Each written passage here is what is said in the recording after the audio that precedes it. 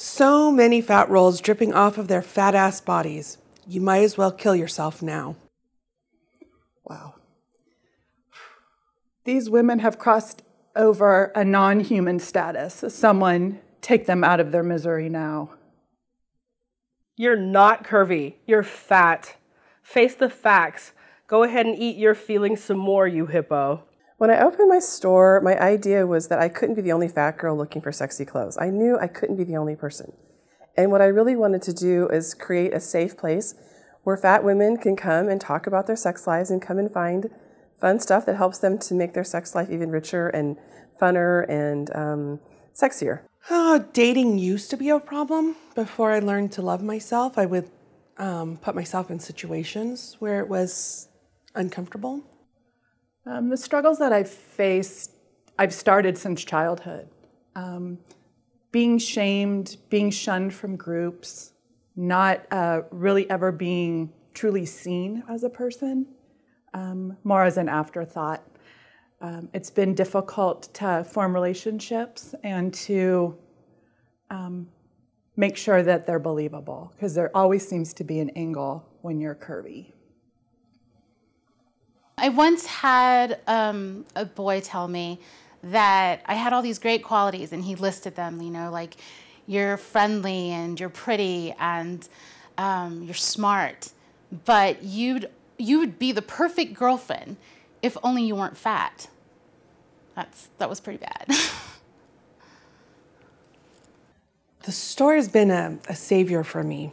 And through the store, you know, I started seeing women who didn't think they were beautiful, but I saw how beautiful they were. And I thought, well, if they're beautiful, then I must be beautiful too, which might sound a little vain now, but I needed that. And it gave me this confidence that now I get complimented on.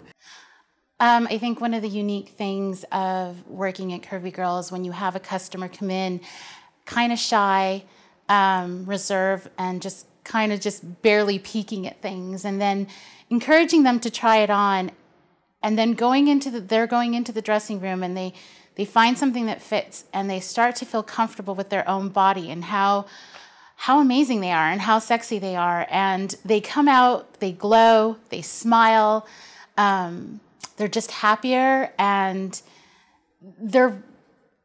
it's like butterflies. It's like butterflies, you know, emerging from a cocoon. Your worth is not defined only by your beauty or your attractiveness, but it's a part of what a lot of us want to feel. We want to feel beautiful and we want to feel attractive. And there are people out there who see you as beautiful and attractive exactly the way you are right now, not the way you will be 20 pounds from now, 50 pounds from now, whatever, but exactly as you are right now. And you don't get told that often enough. So I'm here to be one of the ones to tell you. The store has changed my life in the way that it's not just about me, but it's also about empowering other women.